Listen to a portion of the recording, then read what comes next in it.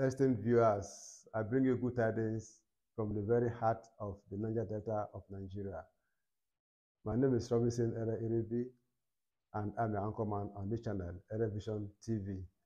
This channel is all about news updates, political news, economic news, social news that will happen around the world.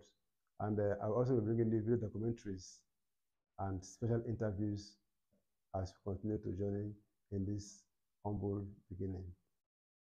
This is a new channel, and I can't do without you. Support us by subscribing to this channel. Also press the notification bell so that you can always get our notifications. Our new videos will be coming up every Wednesday and every Sunday by the grace of God.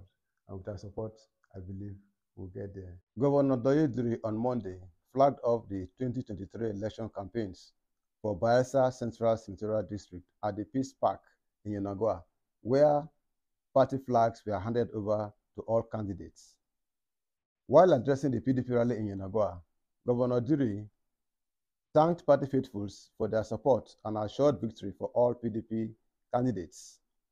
The governor appreciated all for coming out in their large numbers to support the party and urged them to continue in this undying spirit that the PDP has.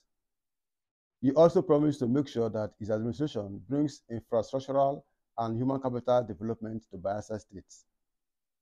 According to Senator Douye, it is 4/4 for February and March, beginning with the presidential election, which is Atiku Okowa, then senatorial, which is Right Honorable Kombowe Benson. For the House of Representatives election in Southern Niger Federal Constituency, it is Rodney Ambawe, while for Yenagoa Kulokma Federal Constituency, it is Honorable Ofoji Oboku, plus all the House of Assembly candidates in the 9 state constituencies of the 3 local government areas that make up the Bayelsa Central Senatorial District. For Southern Niger, Yenagoa and Kolokma, it is PDP all the way, he said.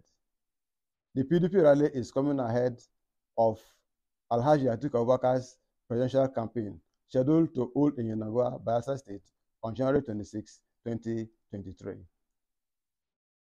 Please share your views in the comment section.